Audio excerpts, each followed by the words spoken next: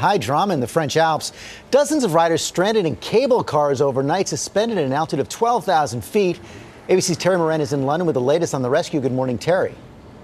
Good morning, George. A harrowing night for dozens of people. Yesterday, they were tourists riding a cable car over spectacular mountain scenery, and then things went terribly wrong. This morning, daring rescue after rescue, a risky high-altitude drama playing out overnight.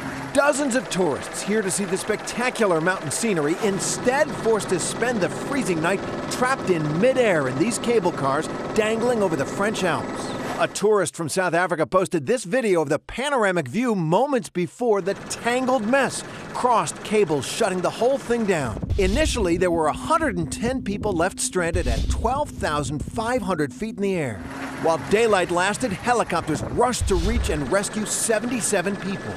Rescuers harnessing themselves to cables and then climbing along the cars and dropping down into the chairlifts. But night fell, a cold fog rolled in, operations were suspended, too dangerous for the rescue. And 33 people spent the night hanging 2 miles from the ground. They won't use a helicopter and won't fly at night. No, they wouldn't fly during the fog either. An American tourist was among those rescued. We were there almost 10 hours in the cable car, which was really quite an experience. 5 rescue workers spent the night with those still trapped, bringing blankets and warm food. A close call for sure. The operating company of that cable car says they can't figure out why those cables got crossed, and so they've closed that line for now.